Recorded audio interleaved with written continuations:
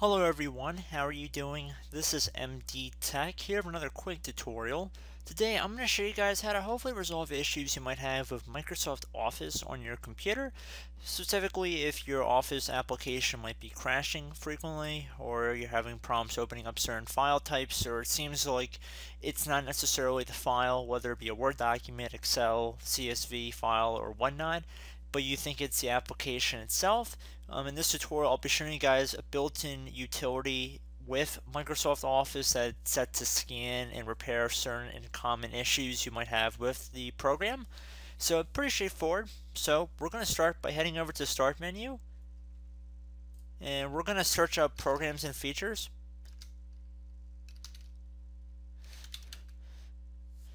Should be listed directly above Control Panel on Windows 10. Earlier versions of Windows should not say that, but it should say Programs and Features. So you want to left click on that. Okay, so on this list it should say Microsoft Office, and it might not say Professional, it could say any version here. What you want to do is right click on your Office product, left click on the Change button from this drop down menu. Now that we selected that, we see we have a new window here saying that we have a couple different choices on how to repair our Office programs.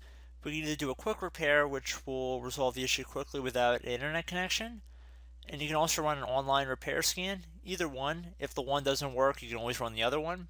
I'm going to select a quick repair for the purpose of this tutorial, and I'm just going to left click on the repair button once you've made your selection.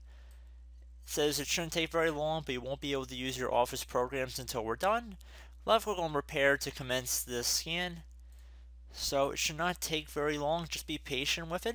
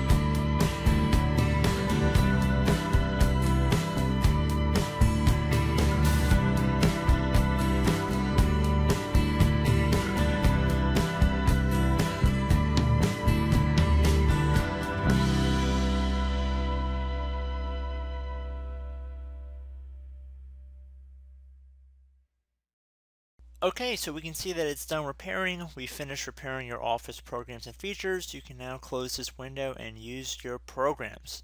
So close out of here.